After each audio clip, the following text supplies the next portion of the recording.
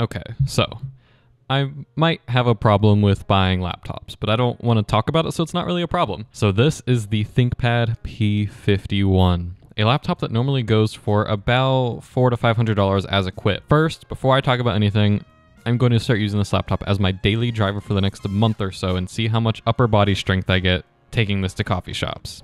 Now, this is a serious laptop for serious people.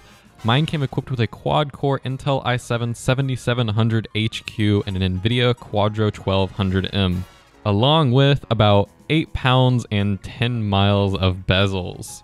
And hey look, a numpad. Plus, came with 16GB of DDR4 RAM and 2 M.2 SSDs. That's pretty cool. There is also the option for either a 2.5-inch hard drive or another SSD if you just really want to load up on that solid-state storage, along with up to 64GB of DDR4 RAM if you max out all your RAM slots, and either a 60 or 90 watt-hour battery. And the best part is almost all of this is easily swappable. All you have to do is just take out a few screws in one panel. Even though it is easy to take apart, this thing has some serious build quality, something I really would only expect from Lenovo at this point with my experience with other laptop brands. It's made of plastic, yeah, but it's extremely durable plastic on the inside with a solid, I believe, magnesium frame on the inside. It feels significantly stronger than the T-Series ThinkPads, and it is really damn rigid just all around. There's seriously like zero flex on this thing anywhere. You could drop this thing on a brick and it would break the damn brick. The keyboard is also, I mean, it's fantastic. It has no flex, and honestly, I think it's better than the T470S and way better than the keyboard in my T495. The thing that is not better than my other ThinkPads though is the trackpad.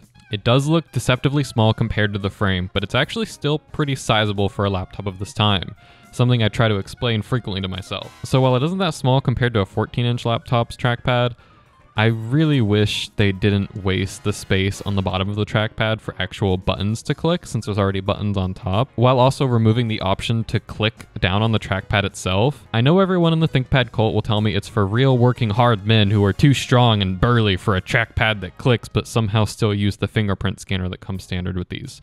But for my weak middle-class latte drinking hands, I would really prefer to at least be able to click the trackpad, even if they kept the extra buttons on the bottom. Options, Lenovo. Give me options. All right. So with that small rant over, using the P51 is actually pretty standard for ThinkPads. The screen actually works though, and it's really bright. Mine came with a 1080p 60Hz nice matte display that, I mean, it works. The problem I've had with other ThinkPads I've used is the screens were way too dim. That is not the case with this one. It is perfect. The speakers are alright, they're actually loud enough. They're just not really studio quality, but they're not horrible, which, I mean, is normally fine on a laptop. Other than that, we have some seriously major portage going on here. Just on the back, we've got 2 USB-As, 1 USB-C, Ethernet, a Lenovo charging port, and then on the sides, we have 2 more USB-A ports, a Thunderbolt, a full-size SD card reader, and an express card slot. I'm not really sure how useful that's been for the past decade, but alright. Let me know in the comments what you use yours for. But this thing is seriously packing some heat, both in the specs, ports, and, well, heat. So let's talk performance. So I got this laptop mainly to test the things that I do, because I do them, as I do, starting with Premiere. So for my first test, I took my 5D2 review and removed most of the After Effects animation because it was nearly tripling my render time and just crashing. I just didn't have the patience for that.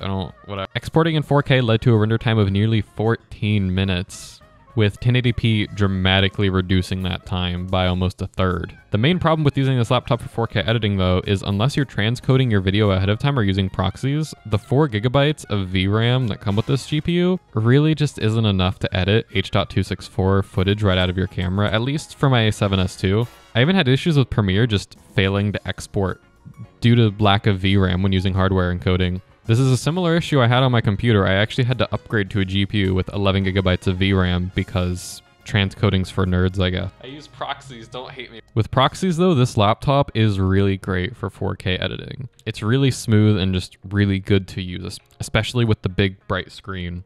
I would, however, upgrade the RAM to 32GB if I was going to keep using it for editing though, because After Effects just loves to chew through RAM, and I noticed I was pretty quickly maxing out my 16GB. If you're planning on using this for 1080p editing though, this will happily power through it with little to no complaints at all. 1080p just works. Same with Lightroom and Photoshop, both performed pretty well, but frankly, after a certain point, Lightroom just never gets any faster for me, which is great and all, but I did want to actually show some solid numbers for you guys this time. So let's look at some artificial benchmarks. First up, we got Cinebench R23. The P51 managed a score of 4,036, which is about 1,500 more than my T495 with the Ryzen 7 3700U, and about 5,000 less than the Ryzen 7 1800X in my desktop PC, which in my opinion is pretty respectable for a 5-year-old laptop. Next up, we got Blender BMW, because my car has been broken for about 6 months and I hate life. The P51 managed to churn through Blender BMW in about 10 minutes there, which was about 10 minutes slower than my PC did it in. Performance-wise, frankly, this thing is pretty solid. With how fast modern CPUs have been advancing though, the P51 actually ended up scoring way closer to my T495 than I really would have thought. Granted, after the T495 testing, I wasn't able to have kids anymore, but after the amount of heat the ancient quad-core i7 the P51 has put into the environment, it won't be habitable for them soon anyways, so I guess that's a win. Overall, performance-wise, the P51 did pretty well, getting similar performance to the 4790 I was actually using to edit my videos for a long time. Something less similar to my 4790 though, was how the CPU would quickly become pinned at 95 to 96 degrees whenever I did artificial testing that was stressing the whole laptop. I was actually extremely disappointed with how quiet the fans stayed and how hot the laptop itself got. The fans were loud, but honestly, I expected this to turn into a jet engine like a server to keep the CPU cool because it's supposed to be a workstation laptop. I even went through the effort of taking the entire laptop apart, reaching the point where I had to take apart the screen, giving up, and then doing it all over again at 11 o'clock at night on a work night, and replacing the thermal paste both on the CPU and the GPU. Huh, weird. I wonder what this piece was for. Oh. Even after all of that though, the CPU still would throttle. But it did put up a Cinebench score of 4357 after the repaste, so I guess that's something. I should also add that most of the tests I did besides the initial Cinebench and Blender BMW test were done after the repaste. The battery life also wasn't insanely impressive. I could play somewhat lighter games like Wind Waker in bed for 2 or so hours without problem. Not that you'd ever want to do that. But even with light usage, I never really got more than 4 hours of battery life out of this laptop. Battery life, frankly, is not a priority for this laptop though. The priority is performance.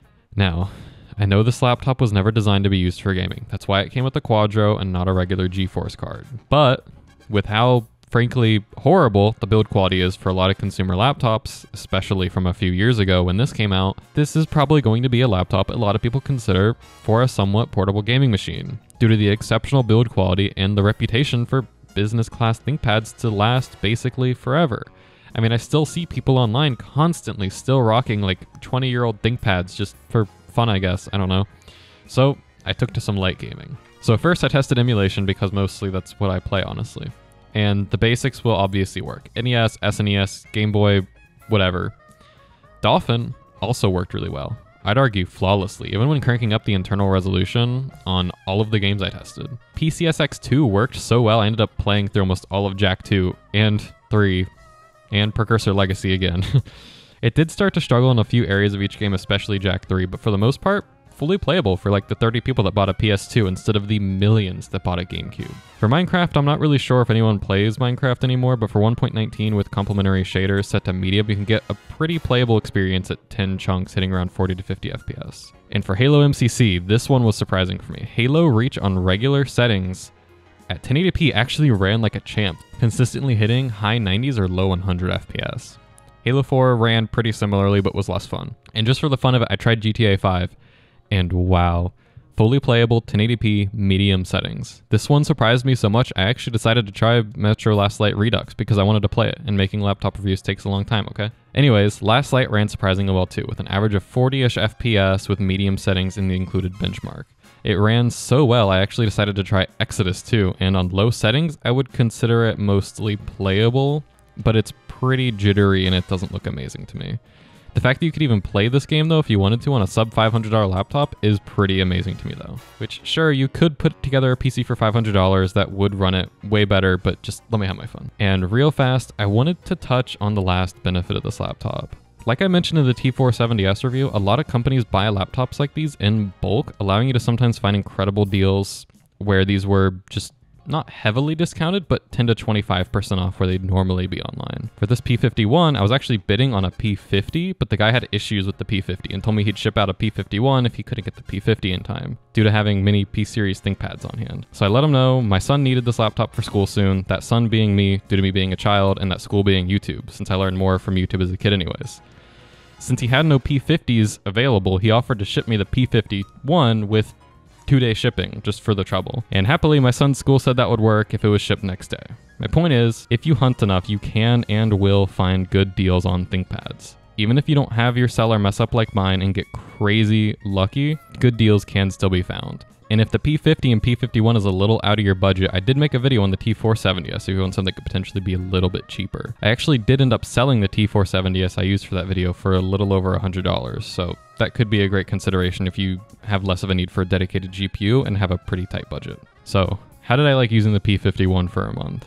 Well, I can tell you I did the final editing for the script on my normal laptop once all my testing was done. Not to say I didn't like the P51, but it's a really heavy, pretty loud and hot laptop that chews through battery life like whatever the equivalent to a kid in a candy store is for Gen Z. I don't know, social media, whatever. Either way, this isn't going to replace T-series ThinkPads for me.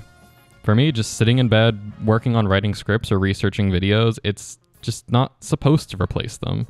Especially with the latest Ryzen generation right around the corner. But the main problem is with my T495, if I really want to edit video off of it, I can just create proxies and edit the video almost as well as the P51.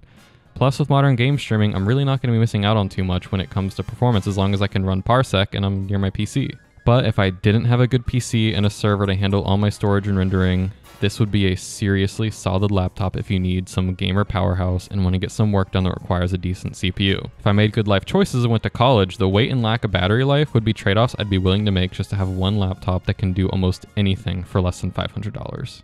So thank you guys for watching. Remember to do the whole liking and subscribing if you feel like it. Also, because I'm curious, let me know what else you want to see in future laptop videos. I'm not planning on doing a ton of them, but I am planning on doing more just because I really like it. So thank you guys for watching.